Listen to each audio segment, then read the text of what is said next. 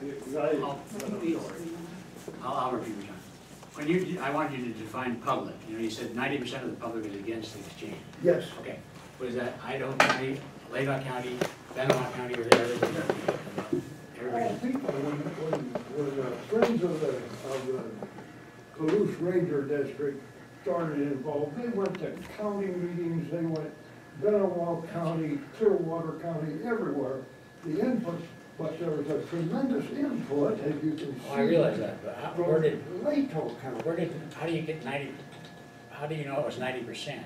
Because you can call up the responses by, and look at those. So you have a number, I mean, there's a definite number. People responded and you counted up who was against it. 90% were against it. Okay. I charted. Yes. Okay, thank you. Is that what you're gonna say? Under freedom of information, we requested copies of all comments, and we have those in our Hey, possession.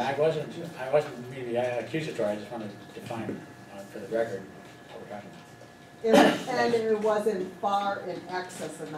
Okay, thank you. Tom? I just had a comment and question. The comment just being that the whole time that I've heard people talk about this particular exchange, I rarely have ever come across somebody that thought it was a good idea. And I don't know if I've ever heard anybody say it was a good idea. So I just feel like that, I'm not questioning the percentages at all. I agree. No, I've never had anybody. Yeah, you're just trying to get the empirical point of it. So the question I have, maybe it's for John or anybody else, the draft EIS, I'm a little bit confused about the timeline. So the draft EIS, has it been formally suspended or just never responded to, or what happened and why did it, maybe Maryland? This is Maryland. So the draft, the original draft environmental impact statement was released, and there was a lot of dissent from the Idaho County Commissioners to the Forest Service as a result, because they did not want any more public land in Idaho County. As a group, they came out saying, we either want all of the, if there's going to be any exchange at all, we want it all in Idaho County, or we will not support the land exchange. And they asked the Forest Service currently to do another environmental impact statement that would do an acre for acre rather than a value for value land exchange is what the Forest Service is legally bound to do. Acre for acre in Idaho County. And even though it was outside the Forest Service legal authority to conduct such a land exchange, the supervisor at that time, Rick Razzle, said, well, we have to do it because the county asked us to.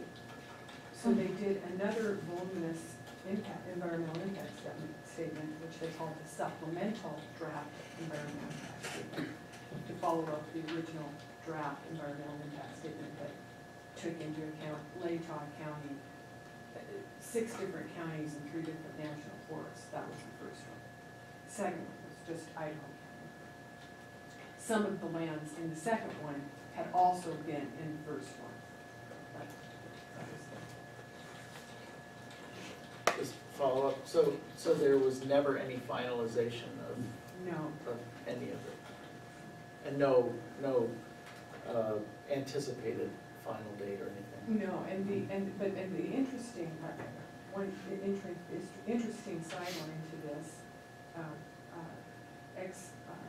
Ranger Larry Ross from the police district was in Peck before Rish took over, before Rish asked the Forest Service to suspend their NEPA process, which had created this document. And the forest supervisor at that time asked Senator Crapo to stop the Forest Service process, which is outside of the realm of, his responsibility and his power as a forest supervisor. In my opinion, totally unethical.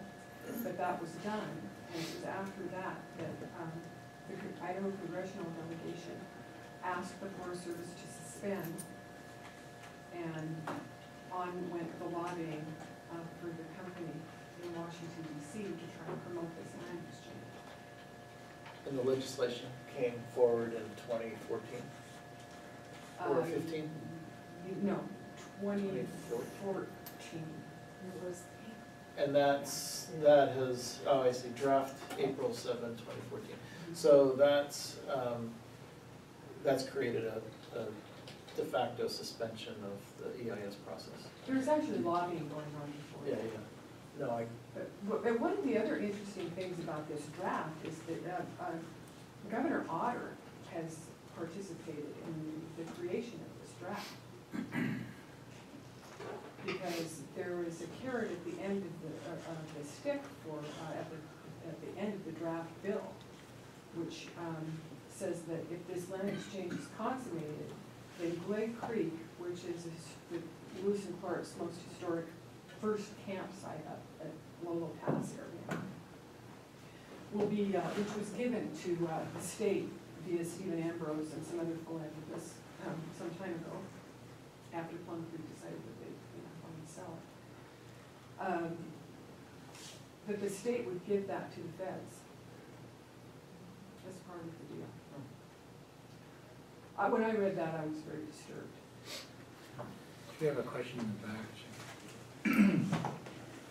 I'm Blake Ballard, I'm also a retired Forest Service employee with John. I'm one of the, I only had 24 years of the 100+ years in the Police District. But I initially became involved in the Loxaw Land Exchange when it included as many as 15,000 acres on the Police District. Much of that would have been in Clearwater and other counties, but most in Latah County. And then, as has been mentioned, when the final or the draft EIS comment period ended, and then the Forest Service came out with the information that was the supplemental draft, which included the Idaho County alternative, and that never eliminated the Police District parcels. There were still to 15,000 acres. All acres that were in the original proposal was still on the table. And as contingency acres, if the Idaho County proposal, if it was adopted, it could include any part of those 15,000 acres. Now, when I was on the Police District, I was the land exchange coordinator for the district. I'm not opposed to land exchanges, but in all the land exchanges I was ever involved in, it was to consolidate within the district. We would trade some parcels on the district for private or state. We had land exchange with Potlatch, with Bennett, with the state of Idaho, but they were all geared towards consolidating within the district. The Forest Service had several acres in the Swamp Creek area down off the Dent Road. And we had a land exchange that traded that to, I believe, the state, Swamp Creek. Anyway, traded it and consolidated on the district. We never had any exchanges that traded national forest land for private land somewhere else. The Police District is only 150,000 acres. It's the smallest ranger district in the northern region.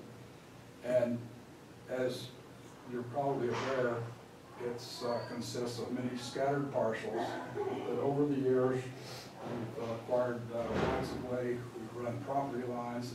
It's been well managed. It's all managed. It's not so isolated that it hasn't been managed. So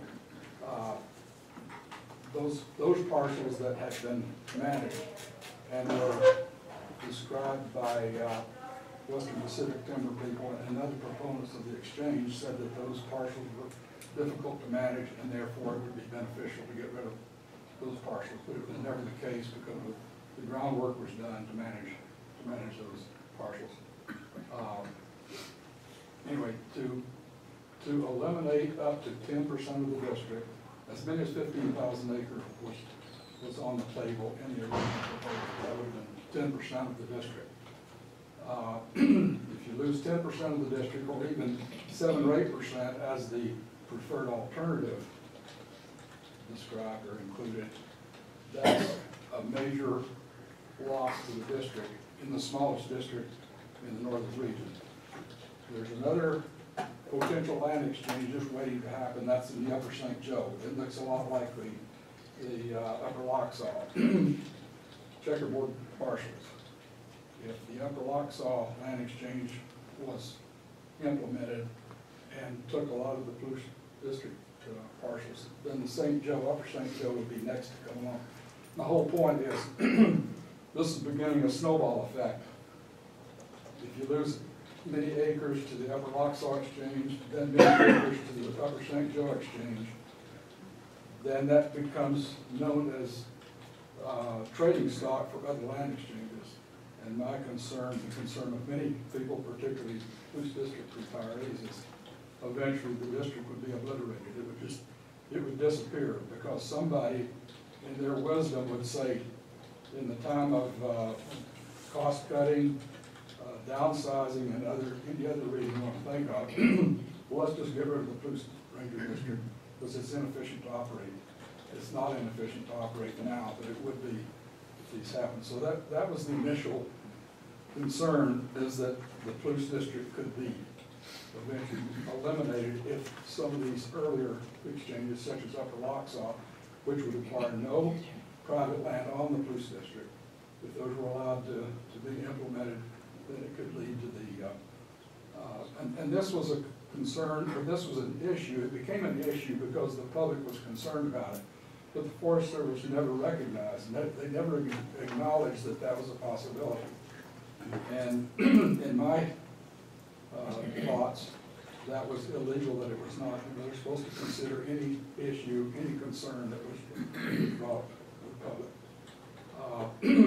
Talking about the percentage that opposed the exchange, at the Senator Rish's hearing in Grangeville, there were about 300 people there, and there are 7 or 8 people on a panel that had been specifically picked, and as many of those were in favor of the exchange. That included the retired Chief of the Forest Service, Dale Bosworth, and the current Regional Forester, I can't remember her name. Leanne Martin. And our Pacific Timber people, they spoke in favor of it. There were several of us that spoke opposed to it. And then from the audience, I believe there were 30 speakers, 30-some speakers, and all but about 4 or 5 opposed the exchange. So we can figure the percentage of that, it was strongly opposed. I've got, if you wouldn't mind, I have a couple questions for you. This is just to inform Adrian.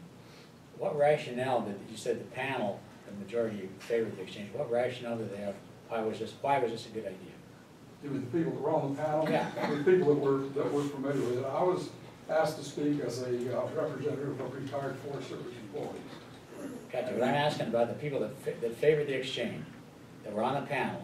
Okay. They must have had a reason why they thought it was a good idea. Well, if you're a, vice president or president of Pacific Timber, Western Pacific Timber, you're gonna be in favor of it. So he had, And the he Forest had a vested Service, interest. the Forest Service has strongly been in favor of it. Dale Bosworth, the retired chief, he was district ranger of the Powell District, which is right in the Upper Locksaw, and Leanne Martin. You don't have people on the Clearwater Forest now or in the region who are opposed to this exchange. They're handpicked to be there. Gotcha. I have one more thing to inform ignorance. You guys are foresters. Is there any, now these are national forests they're trying to exchange, right? Beg pardon? These are national forests they're trying to exchange. Yes. Is there any logging going on, any selective logging done, or There, I don't know specifically, but there very likely is. On the national forest parcels, I don't mean clear cut, I just mean, is there any logging at all allowed on? well, there could be, I don't know, I have no idea. Thank you. But also, I have a copy of Western Pacific Timber's draft legislation. I'll give it to you if you'd like to see it. I also have a CD which has some stuff that I put on in preparation for this hearing in Grangeville. Including of that is several of the pages of my 29-page reply to the draft environmental impact statement.